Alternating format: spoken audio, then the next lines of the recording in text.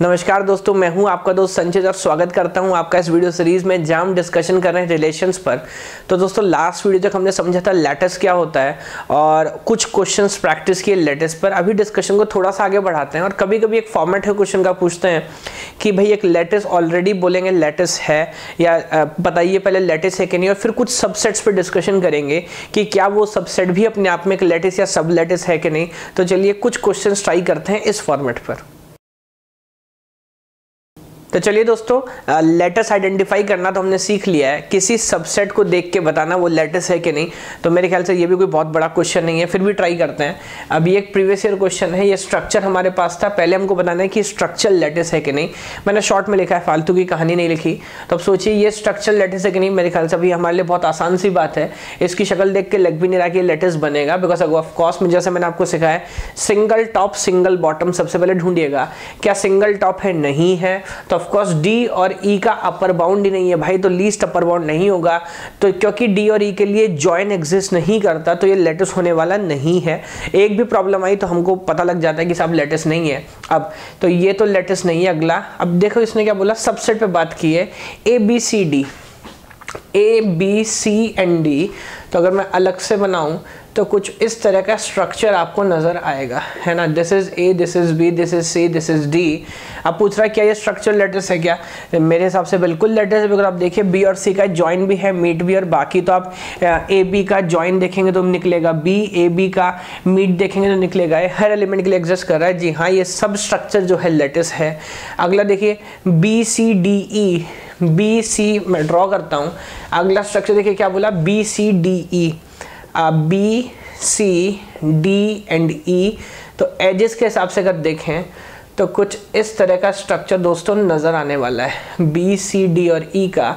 तो क्या ये सब स्ट्रक्चर लैटिस है? तो फिर देखिए सोचिएगा, ऑफ कोर्स लैटिस ये नहीं हो सकता, बिकॉज मेरे ख्याल से तो जॉइन और मीट सेमी लैटिस भी नहीं है। वो क्या, ऑफ कोर्स डी और ई का जॉइन एग्जिस्ट नहीं करेगा, बी और सी के लिए मीट एग्जिस्ट नहीं करेगा। ज़्यादा डिस्कशन इस पर नहीं करा बिकॉज कई बार हमने क्वेश्चन सॉल्व किए हैं, तो दोनों ही केस में फॉल्टी है, तो लैटिस होने वाला ये नहीं है। और आखिरी बोला था ए बी सी और ई, A and then B and then C and then ई। तो ऑफ कोर्स ये स्ट्रक्चर भी लैटिस होगा, बिकॉज ऑफ कोर्स देखिए सिंगल टॉप सिंगल बॉटम, कोई कंफ्यूजन नहीं है। बी और सी का जॉइन मिलेगा ई, और ए बी और सी का मीट मिलेगा ए। तो जी हाँ, ये स्ट्रक्चर भी जो है वो बन जाता है लैटिस। तो इस तरह के क्वेश्चंस दोस्तों कभी कभी पूछते हैं। तो मेरे ख्याल से अगर आइडिया क्योंकि हमको क्लियर है तो कंफ्यूजन होने का कोई स्कोप नहीं है। एक और क्वेश्चन ट्राई करेंगे। पहले इसने तो सबसेट्स पे पूछा है, पहले आप मुझे डायरेक्टली बताइए क्या ये स्ट्रक्चर लैटिस है कि नहीं। तो आप देखेंगे सिंगल टॉप, हाँ सिंगल बॉटम है। कुछ प्रैक्टिस कर लेते हैं।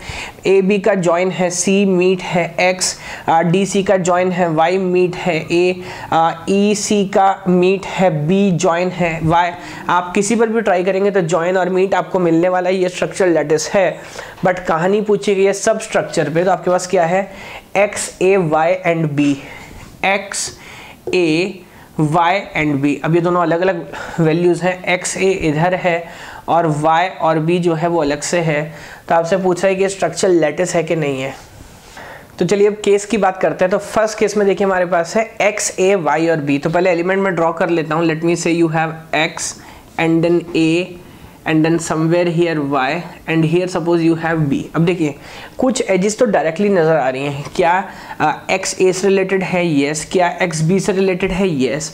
बट देखिए x का a का y से यहाँ पर कोई डायरेक्ट एज नहीं है। बट देखिए अब ये कंसेप्चुअल बात है, जैसे ये क्वेश्चन आसान था, डायरेक्टली एजेस यहाँ पर थी, यहाँ पर आपको सोचना पड़ेगा क्या a से y रिलेटेड है। देखिए ट्रांजिटिविटी हम आपको याद करनी पड़ेगी, ट्रांजिटिव रिलेशन है बट हम ड्रॉ नहीं करते बिकॉज a से c है, c से y है, तो a से y लिखने की जरूरत नहीं है। बट अगर c यहाँ पर नहीं रहने वाला है तो मैं a से y बिल्कुल लिखूंगा, इसमें कोई प्रॉब्लम नहीं।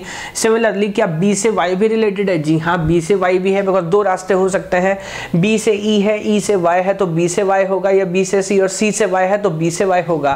तो ऑफकोर्स ये पैटर्न आपको मिलने वाला है। और क्या ये सबसेट दोस्तों लैटिस है? जी बिल्कुल ये भी लैटिस है, बिकॉज आप देख रहे हैं परफेक्ट स्ट्रक्चर है, दोनों के लिए जॉइन और मीट एग्जिस्ट करेगा। एक और केस देखिए x A C and Y. तो दोबारा मैं ड्रॉ करता हूँ, एक्स हमारे पास है ए एंड देन सी और लेता हूँ वाई। तो एक्स से ए आपको मिलेगा, जी हाँ, और ए से सी मिलेगा, यस। सी से वाई मिलेगा, यस। अब क्या एक्स से सी अलग से बनाने की जरूरत है? नहीं, बिकॉज ऑफ कोर्स यहीं से दिख रहा है रिलेशन है ट्रांजिटिव। ए से एक्स से ए है, ए से सी है, तो एक्स से सी भी होगा। स्ट्रेट लाइन आपको मिली, जी हाँ, स्ट्रेट लाइन भी लैटिस होता है। अगला केस देखिए, फिर आपके पास है एक्स और फिर इसने हमारे को लिया है सी एंड देन आपके पास है डी एंड देन आपके पास है वाई जो टॉप में है। तो देखिए क्या एक्स से सी रिलेटेड है? जी बिल्कुल है, बिकॉज एक्स से है ए से है सी, तो एक्स से सी भी होगा। क्या सी से डी रिलेटेड है? देखिए सी से डी रिलेटेड नहीं है, बिकॉज सी से वाई रिलेटेड है। और एक बार नीचे आना पड़ेगा, नीचे हम आ नहीं सकते, पोसेट में सिर्फ ऊपर ही जा सकता है इस डायग्राम में। तो सी से डी का कोई रिलेशन नहीं है। तब क्या एक्स से डी रिलेटेड है? जी हाँ, तो अब डी पे आपको एज लगानी पड़ेगी, बिकॉज अगर सी रिलेट होता तो ट्रांजिटिविटी के थ्रू लगाने की जरूरत नहीं थी, बट नहीं है तो मैं ड्रॉ करूंगा। डी से वाई तो डायरेक्ट रिलेटेड है, सी से वाई भी डायरेक्ट रिलेटेड है। क्या ये स्ट्रक्चर लैटिस है? जी बिल्कुल लैटिस है। डी और सी का जॉइन ऑफ कोर्स मिलेगा वाई, मीट मिलेगा एक्स। जी हाँ, ये स्ट्रक्चर भी बन गया हमारा लैटिस। आखिरी केस देख सकते हैं, इसको मैं रब कर देता हूँ। तो आखिरी केस दोस्तों हमारे पास है एक्स है, देन बी हमारे पास है, देन डी हमारे पास है एंड देन वाई हमारे पास है ना। तो एक्स से बी डायरेक्ट रिलेशन है। क्या बी से डी का रिलेशन है? बी से डी का डायरेक्ट कोई रिलेशन नहीं है। आप देख सकते हैं ऊपर जाने, यहाँ से यहाँ तक जाने का कोई रास्ता नहीं है। तो बी से वाई का रिलेशन है, जी हाँ। बी एक्स से डी का रिलेशन है, डायरेक्ट नहीं है, इनडायरेक्ट है। एक्स से ए और ए से डी, तो एक्स से डी भी होगा। और डी से वाई का रिलेशन है, यहाँ ये स्ट्रक्चर भी क्या बन गया? लैटिस। तो ऑफकोर्स देखिएगा बाई चांस केस हम जैसे लेते सारे के सारे लैटिस बने, बट ये क्वेश्चन थोड़ा मज़ेदार था।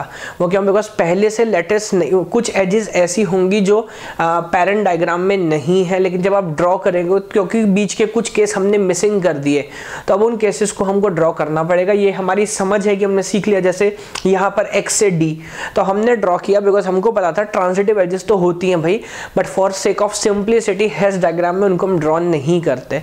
तो मेरे ख्याल से आइडिया आपको समझ आया होगा। तो इस तरह से कभी कभी सबसेट्स पे पूछ सकते हैं कि वो जो सबसेट हैं या वो जो सब लैटिस हैं वो अपने आप में लैटिस हैं कि नहीं है। तो अगर ये आइडिया क्लियर हुआ होगा तो वीडियो लाइक कीजिएगा, चैनल सब्सक्राइब कीजिए। और मेरे ख्याल से आपने काफ़ी क्वेश्चंस प्रैक्टिस कर लिए। थ्योरेटिकल सेट्स में से दोस्तों बहुत सारे हो सकते हैं, बट अभी मेरा पहले एम है कि जल्दी से सारे इंपॉर्टेंट टॉपिक्स कवर करूं। तो मेरे ख्याल से अब आने वाले वीडियो में बात करेंगे पहले डिस्ट्रीब्यूटेड लैटिस की और कॉम्प्लीमेंटेड लैटिस की, और जब ये दोनों लॉजिक हम सीख जाएंगे then we can discuss what is Boolean algebra. तो तब तक के लिए मुझे थोड़ा सा समय दीजिए और बहुत जल्दी हाजिर होता हूँ अगली वीडियो के साथ। धन्यवाद।